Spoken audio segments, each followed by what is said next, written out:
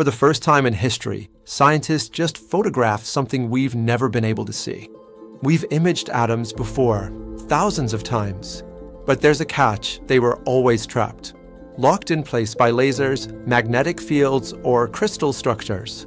Like studying wild animals in a zoo. This means we've never actually seen how atoms behave naturally. Quantum correlations, entanglement, free interactions, all just theory. Predictions we couldn't verify.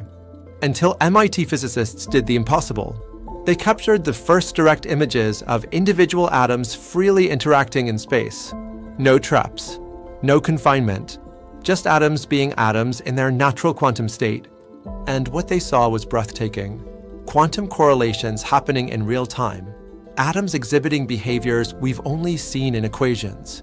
Wave-particle duality, quantum entanglement, all visible for the first time. This opens an entirely new window into quantum mechanics.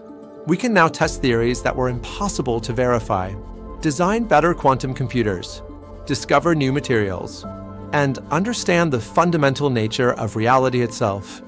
This is the quantum equivalent of seeing wild animals in nature for the first time instead of in captivity. And it changes everything.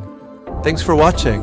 If you love groundbreaking science explained simply, smash that like button, subscribe for daily discoveries, and share this with a science lover.